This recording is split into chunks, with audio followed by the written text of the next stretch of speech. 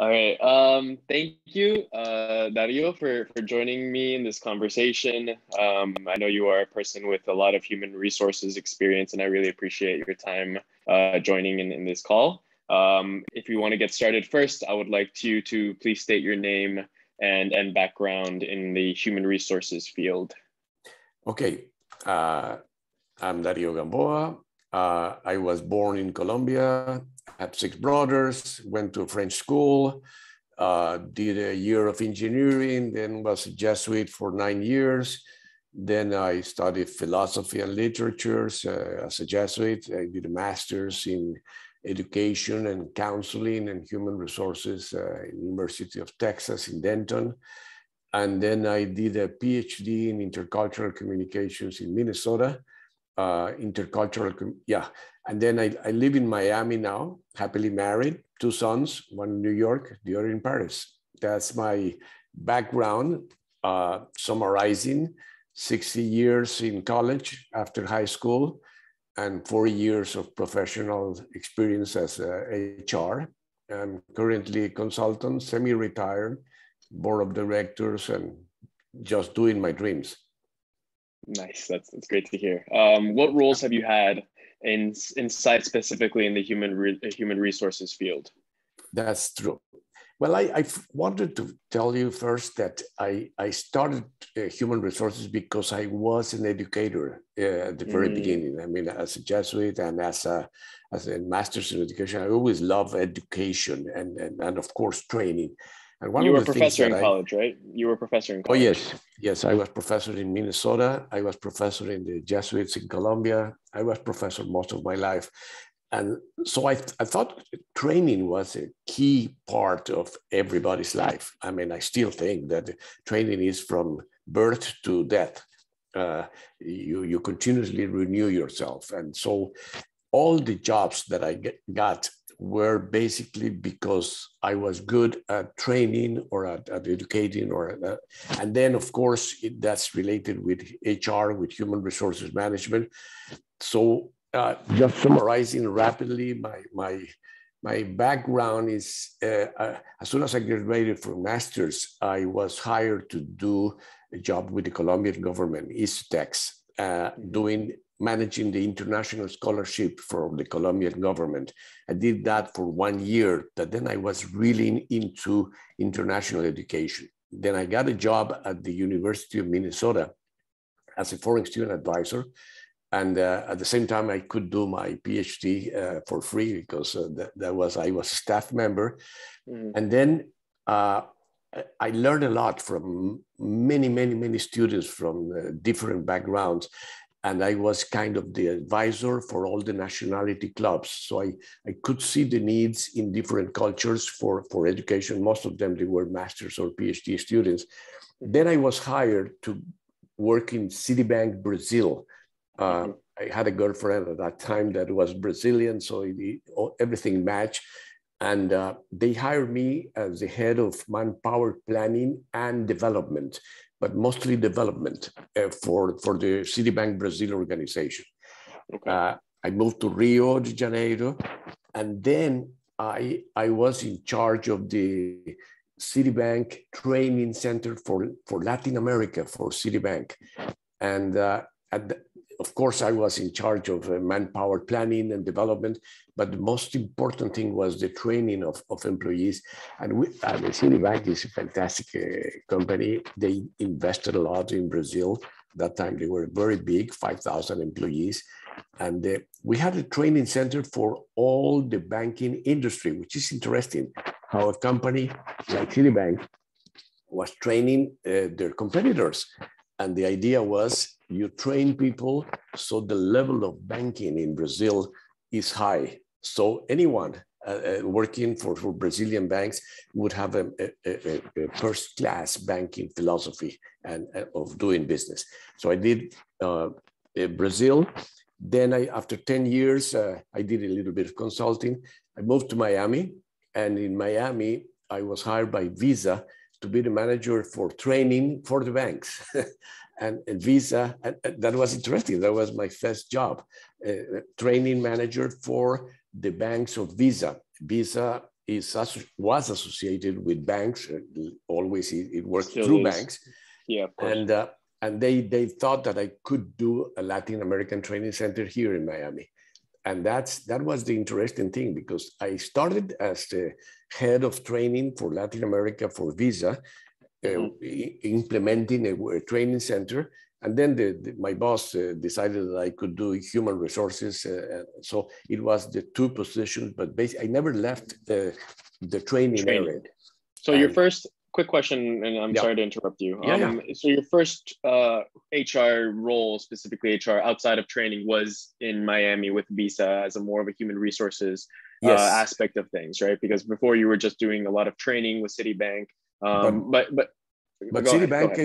Citibank was also HR, was within the HR, but it was the planning of the employees, how to acquire them, and then how to develop them, and that's where the training came in.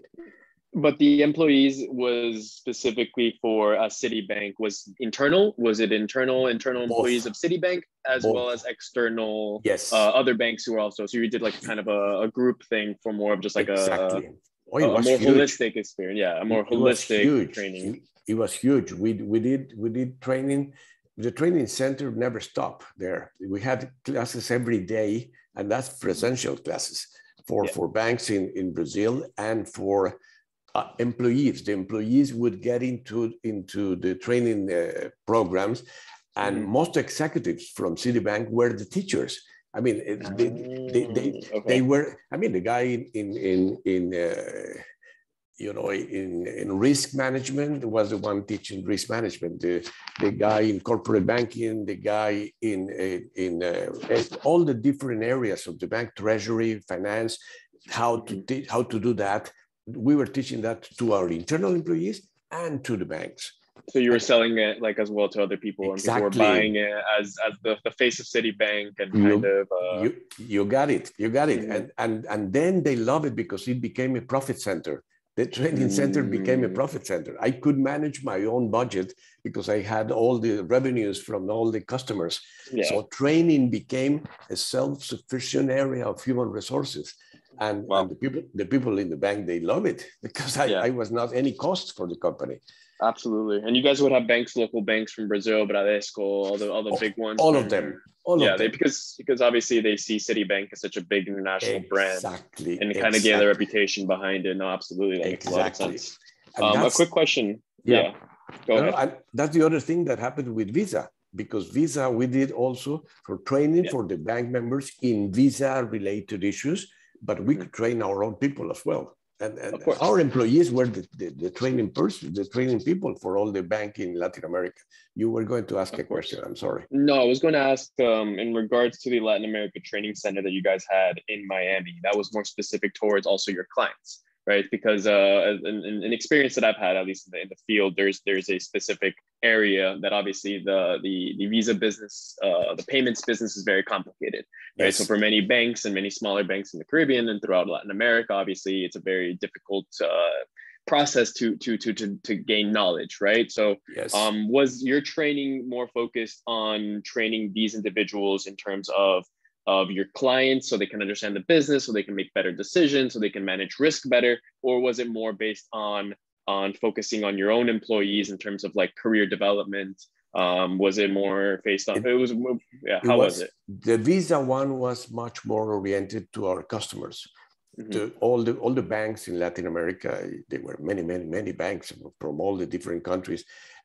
They would come to do anything related to the Visa business, how to acquiring and how to do chargebacks, how to do all the different operations in technology, in business development, in new products, and how to operate new products. I was in Visa when Visa created the debit card.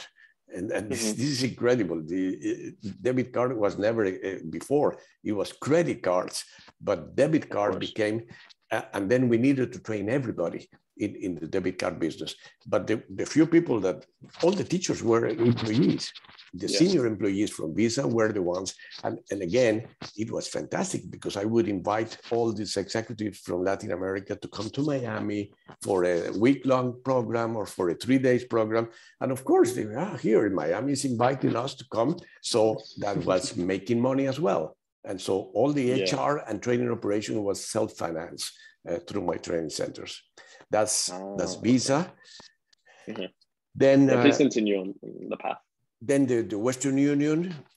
Western Union was much more internal training. I tried to get into the training for all the agents, but Western Union was very, the agents for Western Union were very small agents in many places of Latin America. They were major distributors of Western Union, but they were independent. We managed much more the leadership through some programs, not as much as with Visa, but Western Union, we had to train a lot of people internally, you know, our own employees. So that's the reason why I had this function in Western Union for many years. But the most interesting thing in Western Union was the relationship to leadership. In Western Union, I was the senior vice president for HR. And then I had a lot of influence in how we were training senior executives. Western Union needed to have that. And then globally, I was part of a 3-people team that would plan the training for leadership. And as such, that the biggest function that I had in Western Union was the leadership training for executives. And that was a very different approach, very interesting, because it was through a program that we researched in the market as the program to implement worldwide. So we got a group of people, we trained. I became a master facilitator in that program. And that was the Leadership Challenge program. And that's a program that is in the market, is open for everybody. For me, that was the most interesting thing in Western Union. Then I moved to Ilumno. Ilumno is an organization that manages universities that are becoming virtual universities. So we acquire universities and we develop universities to become virtual education.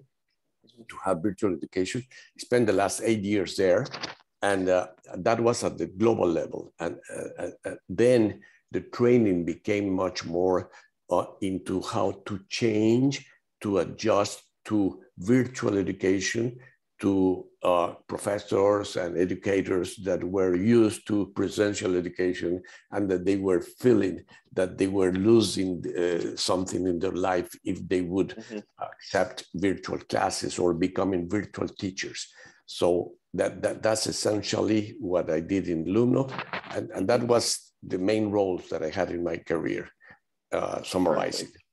No, thank you so much. I wanted to ask you a couple of quick questions in terms of your differences and your background in terms of the way that you taught, let's say, the employees, right? The employees in Visa, the teams that you had over there, the employees that you had in Citibank. Obviously, you guys were training, I wouldn't say lower level, but I would say regular entry-level jobs or kind of people who are just getting the grips of the business. What would you say is the main differentiating factor between training these type of individuals who are just learning about the business and training senior leadership who know much more about the business, who've been in there for a while, who are now learning to manage people and how to get the best out of people, right? What would you say is the main difference between those two experiences? This is a very good question. Very, very good question, because there is a clear difference. Let me say something that maybe you guys that are in higher education would hate to hear, but when you graduate from a university, usually from the employer's point of view, you know nothing about the business. You have to be first-class student you learn the day you get in. And I imagine you had a personal experience of having a fancy bachelor's degree, whatever, and get into a company and realizing that, oh my God, I need to learn everything, on this. So junior employees feel the need to learn and to learn fast and to adjust to the company culture. Usually in the universities, unfortunately, there are too many theories that are seldom put into practice and sometimes a little bit disconnected with the company realities. And the first shock for fancy graduates is that they have to learn again and when entering a new company. Now, the difference with senior employees is the senior employees, they have been there for 10, 15 years, usually. Now it's much less. But they say, I know everything. I don't need to learn anything. So this is just for young people. I have experience. I know everything. The people that need to adjust is the newcomers, the younger employees. So there is a disconnect a little bit on that. And in addition, I am very busy. I don't have the time to do training. But many times the senior employees, I would differentiate senior employees, the people that are senior employees because they have been forever doing that type of job. They have been many years and they think, the experience, it has been always been done this way. Why to question at this time? Now, there are others that have had a little bit more education, like a master's degree or something like that. And they come to the companies realizing that they need to change things, that they need to question things. So when they start questioning things, that's what the senior employees or senior level employees, that's where they add value. They transform the organization. And when the organization is open for those people, then that's why they are so valuable. And so they are senior employees with a lot of experience. They trust their experience. They are senior employees with not too much experience, but fresh ideas, many more adjusted to the new realities. So there is a need to have both of them. It's a combination of experiences. So the difference to me, once they are hungry, the others are after lunch. So they don't need, but sooner or later they will realize if they don't renew their ideas, they will become obsolete. That's true. That does make sense a lot. I had a couple of questions in regard to what you just said in terms of, did you ever find, what would you find more difficult to manage? Would it be the person who, in terms of training, right? In terms of kind of growing, would it be the person who knows very little, the person who's kind of absorbing all the information at first, or would it be the executive who's been there for a while, as you mentioned, and who's has the experience? And in regards to change management, right? Because I mean, there's a lot of things that that happen on a daily basis that revolve around change, right? So you mentioned that you were also working with alumni and these professors who were afraid of the future, afraid of virtual learning, afraid of all these things that were coming at them because they were so used to doing the same things over and over again. Did you ever see any similarities between the way that some senior executives would view training and some professors would view this new change that was coming inside of this virtual learning environment? I would say this is not because of age or because of people. I would say more is because of the type of people. There are people that do not question the background, are not open to see new things. And they could be very old and they could be very young as well. And so there are young people that they say, no, this is what gives me security. I'm not going to change just for change. There are other people that say, why not change? So this is a very personal attitude. In my opinion, it comes from education, from family education, from personal experiences.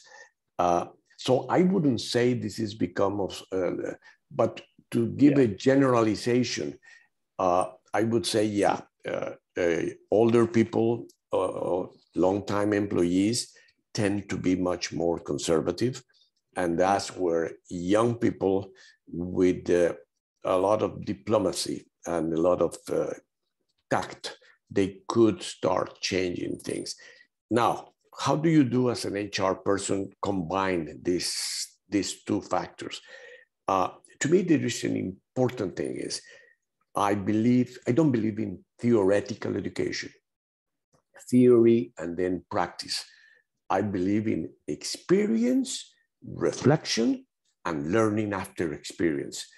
I don't know if you recall, every army in the world, they do every single day in any operation, the learning after doing. They finish the day and they say, what happened? What went right? What went wrong? How can we improve tomorrow? Continuous feedback, continuous feedback. And if you ask me, what is the key for training? To me is experience and learning from experience. What did go well? What could be better? So analyze experience. We all learn from experience. This is the learnings that last. The ones that are theory, you have forgot all of them. I forgot all the algebra, all the mathematics, all the things. You don't know anything. You learn from practice. So that's the big difference, in my opinion. That makes sense. And in line with these teachings, right? In line with these the ideas of learning and experience, as an HR professional, you can't really, it's very difficult to do some sort of teaching and experience when you have a session full of 15, 16, 20 executives, right, in a room. But you guys are supposed to have a training session, right? So was there any specific methods that you would use with your senior executives in terms of leadership training, right? I mean, the way that it's trial and error, learning and reflecting, right? Are there any specific methods that you used as an HR professional with these executives or with the lower level ones? It could be a specific type of a method of like reflection. It could be a monthly visit or a kind of a, how would you interact with these executives in terms of like, would it be specific training sessions? How would the interaction be in terms of getting these individuals, getting these professionals to reflect on their actions and learn from their experiences? That's very interesting. I mean, there are many different ways of doing things. I would summarize, and I think the most important thing is the feedback. But feedback can be done one-on-one, but feedback, 360 feedback in a company. 360 degrees mean that you receive feedback from your boss, from your peers, from your subordinates. And it's a circle. It's holistic. It's a holistic feedback.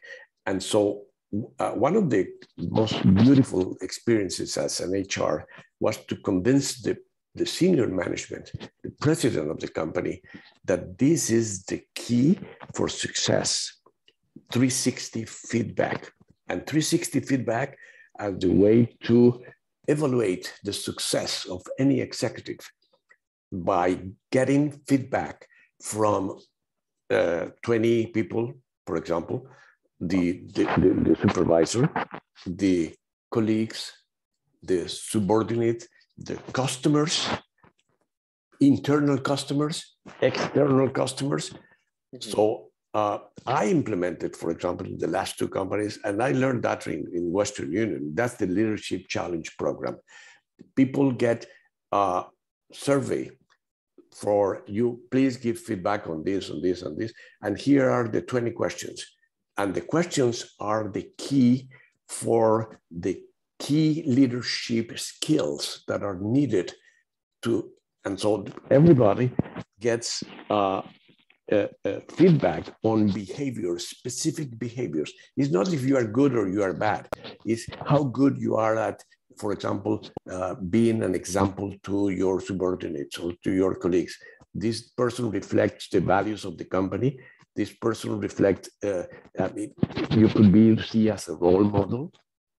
Could you see him as an inspiring person? And there are facts that say yes, from 1 to 10 is 1 or is a 10. Could you see him as an innovator, as a person that brings new ideas and implement new ideas? Could you see him or her as a person that enable others to work, that delegates well or not?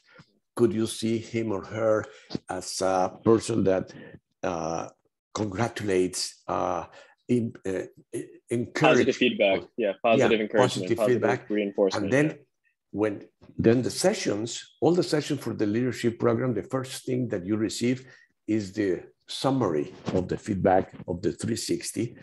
Is personal. And then we talk about all the different skills, and people compare their feedbacks and they learn from each other. Oh my God, I saw presidents of companies receiving feedback from their subordinates and from their colleagues, and boy, discovering that they were garbage to them, that they didn't realize how bad they were. And we had to get people out of the company because of that, or we could discover leaders that were totally hidden, that nobody realized, but everybody agreed that it was good. So to me, that type of training, 360-degree, where you get feedback from others, again, is feedback at the highest level, but given to a person in a respectful way, with a coach doing, one-to-one. That was my role in the last 8 years. I would say the last 15 years, because in Western Union and in Lumno, that was my key role.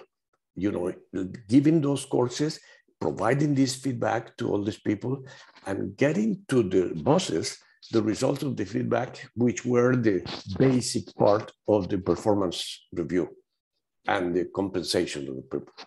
So when you get into that leadership training, that leadership feedback was the key for performance review, for compensation, and for advancement in the company.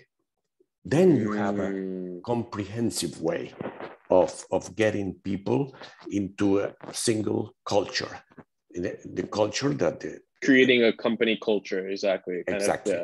Exactly. A good place to work, and kind of make sure that everybody's on board, and kind of and reiterate that through the values and kind of experiences. Yeah. That's great. I think I wanted to ask you another question in regards to the training, right? More specifically of training of employees, because I feel like we were diverting into more of a factor on feedback and growth, right? Because that is essential for the quote unquote training of an employee, right? Mm-hmm. But what would you consider in terms of a lifespan of an employee, right? From the beginning, the training that the onboarding, right? The onboarding of an individual into a company culture, from the entry level job up to the growth, the management of other people, right? Which is another important aspect into an employee's life. You become a manager, you become a director, you grow into a vice president, and all these roles that kind of experience that require different types of training, right? What would you consider, as your experience has been from the bottom to the senior leadership, what would you consider the most important aspect of training for an employee in any organization? That's a good question, difficult to answer, because I believe there are two types of training. There's one that is the tactical training, mm-hmm. the how to implement a risk management, software, software. Kind of like, these are things. I mean, you do A plus B equals C. That's a tactical one that you could learn by yourself mm-hmm. online, or you could go to a course where everybody's working on that. That's one type. The other type is the training for the company and for the products of the company, for the philosophy of the company. My feeling is that the younger you get employees, the easier to train them into the culture. And as such, I implemented in Citibank and in Visa what we call the management trainee program, which is people recently graduated. We selected from very different universities. In Citibank, we went all over Brazil, getting these people and analyzing them and offering them to become part of the company, not in a specific department, But to have 2 years program in which you spend 6 months in finance, 6 months in the, corporate banking, 6 months in whatever other area, technology, and then in 2 years we could see what were his or her preferences. You have to match training to the passions of the employees. This is a very important thing. If the employee is not emotionally attached to any area of the bank or the organization that you are, that you don't have a person that is committed to learning. You need to be emotionally attached to whatever you are learning. And that's when that happens, then you can change different approaches. You can have on-the-job training, spending 6 months in an area where you want to improve the skills of this person, or you could have formal training. I believe much more in on-the-job training, again, with multiple feedback. On-the-job training with a weekly meeting with your boss, weekly meeting with your customer, so the person learned. And the best learning is the one that the employee himself or herself does, because that's where you learn, when you realize, this was good, this could be different. That's again. Now, at the highest level, again, I come back to the 360. The 360 to me, that was absolutely, when you get feedback, anonymous feedback, you never know who gave feedback for you. Anonymous feedback, and you get all this present. To me, that was a present from your colleagues, your subordinates, your boss, and then you learn about yourself. It's the most incredible learning, and everybody started and became really, really passionate about that, about getting the feedback and learning. I don't know if I answer your question about the different phases. No. You did.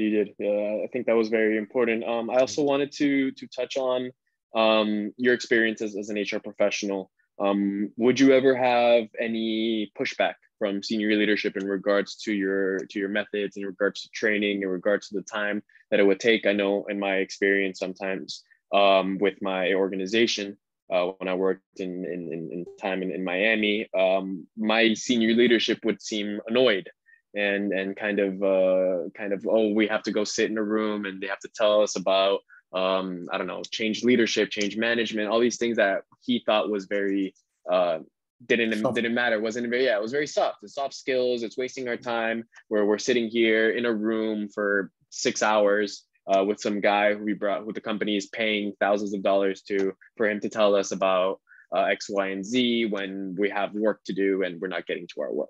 Right? Would you ever? How was your communication with leadership in regards to kind of the pushback and the brush off of HR and the importance of training, and how would you react to these type of to this leadership? Again, very good question. Very realistic question. It's absolutely true. From experience. It happened many times. That's where, I mean, the training, in my perception, has to be a decision that is made together between the manager and the employee, never in HR. HR is a conduit, is an implementer of management and employee decision. That's, to me, the key. HR never manages people, in my perception, my experience. HR is the best partner, the closest partner of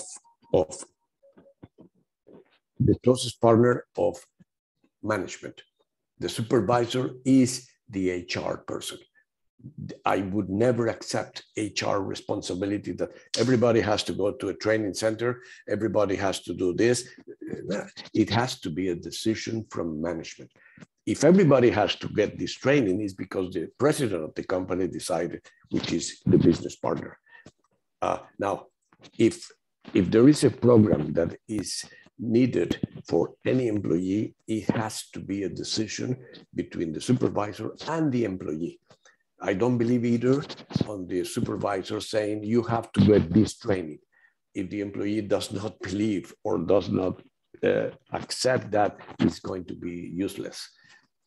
So to me, the decision to go to any specific program, 2 days, 3 days, a week, whatever, is the decision from supervisor and employee, which HR supports. And HR would, and you need to be absolutely creative. There is not a single formula for any employee.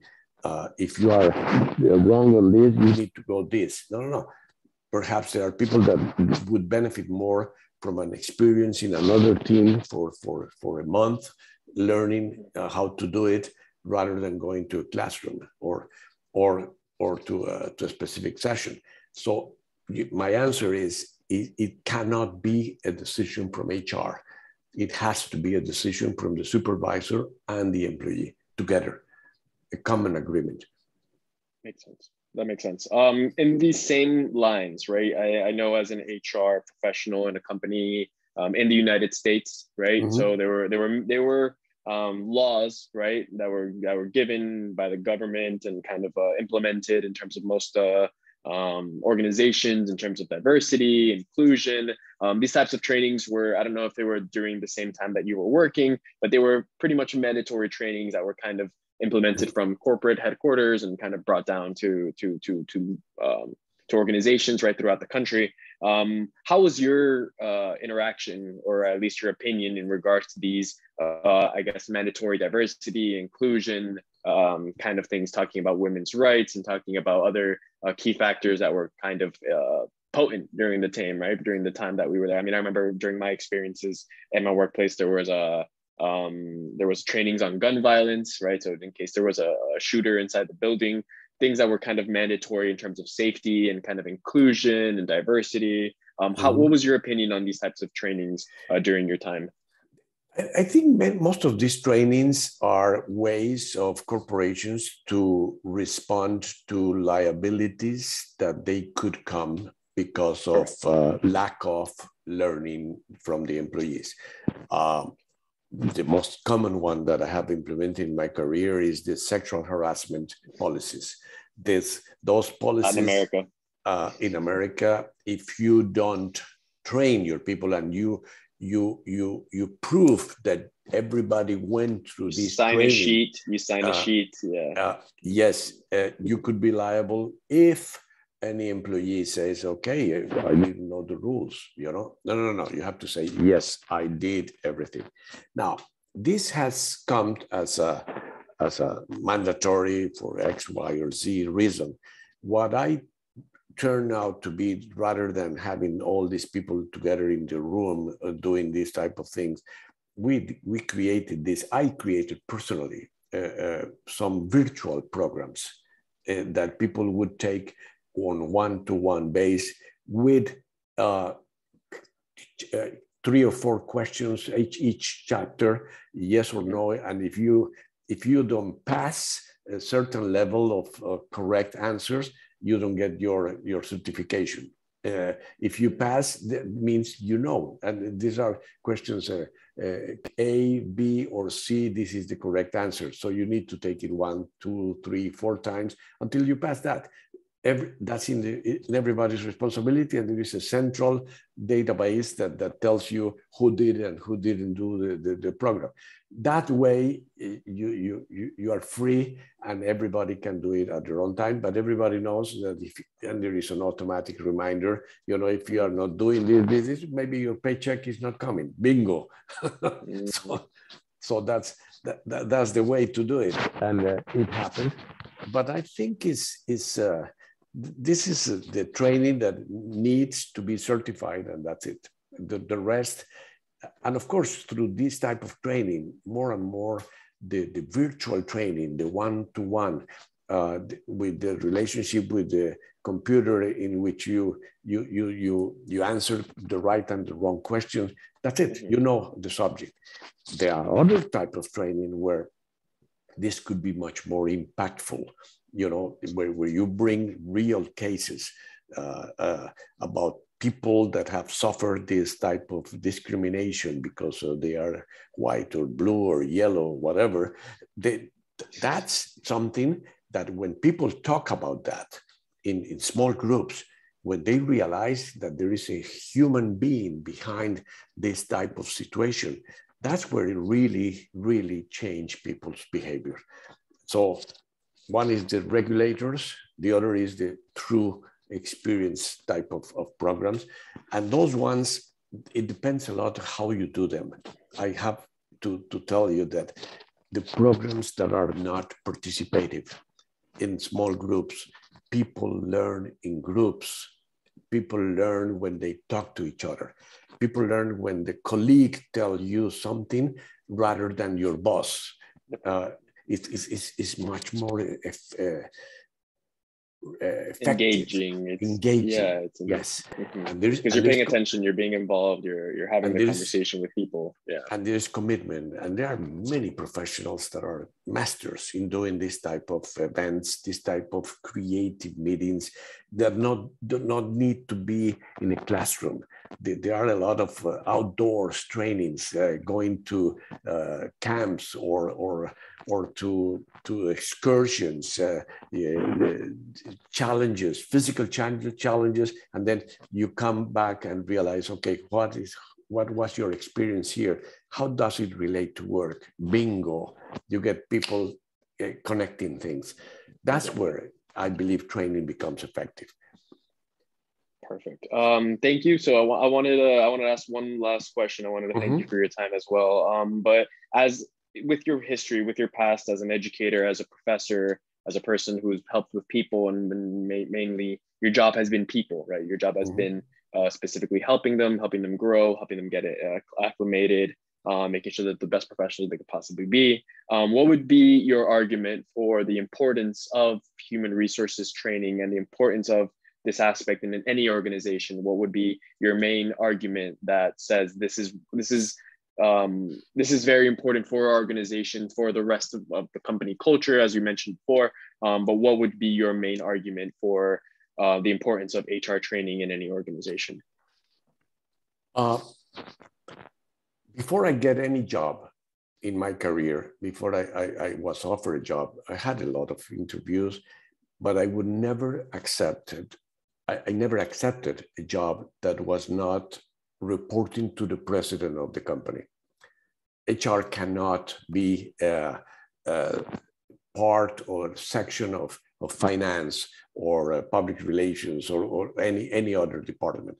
It has to be the partner, the senior partner of the president of the company. That way, your influence in the whole organization is the highest. Why? It's not because of status, it's not because of anything. It's because if the president of the company or the company, but the company executive is the CEO or the president, if he or she does not believe that people are the most important asset, it's not just a phrase that say, you have in a company financial, you have logistics, you have the building, you have the financials, you have the product, you have the customers, and you have the people. All of them are key for success. But if these people are not the best people in the market, and that's to me that you need to have the best people. And there are many other conclusions because of that. Why the best? Because you want to succeed, you want to make money, you want to be the best product, the best service, the best, you need to have the best. How to get the best? First thing, good recruitment. How to retain the best? Excellent salaries, excellent methods of engaging them, keeping them passionate. How to develop the best? Continuous training.